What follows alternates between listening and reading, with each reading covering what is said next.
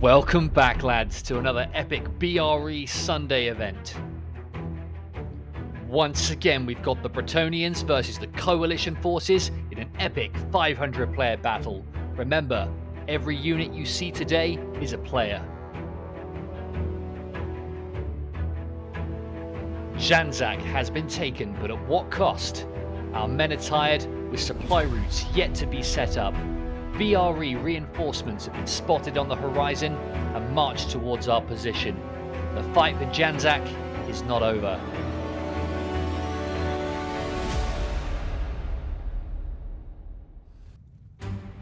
We start today's fight straight into the action.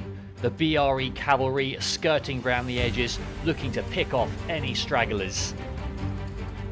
Both teams are racing for a superior position on the hill next to the church in the distance. The Kingdom of Hordaland are bringing up the rear. To the right in the distance you can see the BRE forces heading in the same direction. Both forces are racing to the church. Whoever gets there first will have the superior defensive position. If the Coalition stand any chance, they're going to need to take that before the BRE. The BRE are normally so organised with their formations, they know they have to get to the top of the hill before the Coalition. They're just running as quick as they can. The KOH there on the right, just in front of the BRE. It's pretty close though. It looks like the Coalition have just got here before them.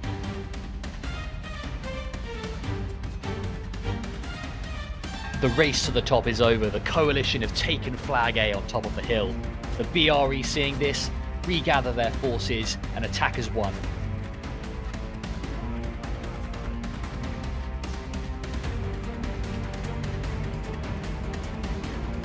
Oh, but what's this? The Coalition are out of position. Those walls are too high to jump over. There's a narrow gap that all of those men must fit through. Oh, it's looking close, guys. Are the Coalition going to get caught out here?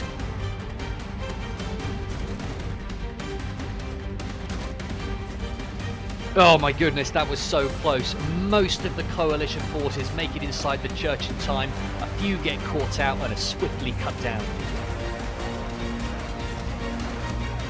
Over in the back of the fight, you can see the BRE have found a section of wall that's a little bit shorter.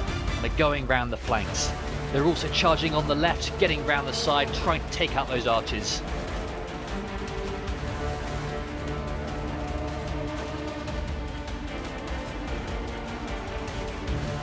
The Coalition are off to a good start. They have slightly more numbers, about 20 more than the BRE currently. Unlike the last battle, this is very close quarters. Very little room to manoeuvre, a lot of opportunity for team hits. Right now, archer fire is almost useless. You stand equal chance of hitting a friend or foe.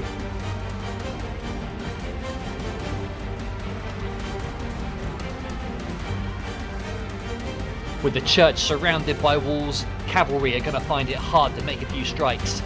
That said, anyone who steps outside will be swiftly mowed down by those horses.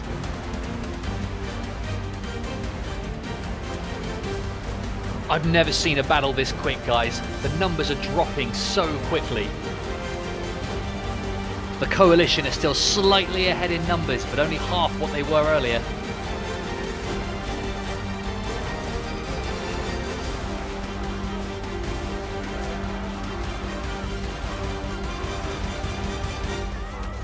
Oh, and look at that! The BRE have turned it around. Their numbers are more than the Coalition now. How they turned that around, I've got no idea. There must be some great fighters on the BRE team today.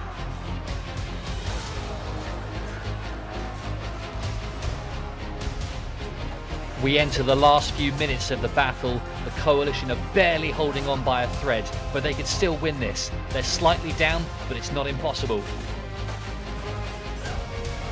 The Coalition fall back into a narrow alleyway, 300 style. Down this small path, the BRE numbers count for nothing. They have to come one at a time. Oh, it's so close, guys. Honestly, anyone can win this.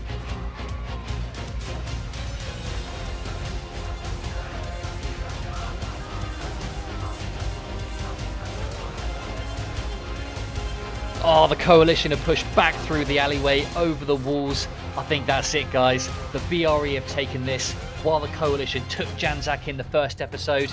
In this one, the BRE's counter-attack has driven them out.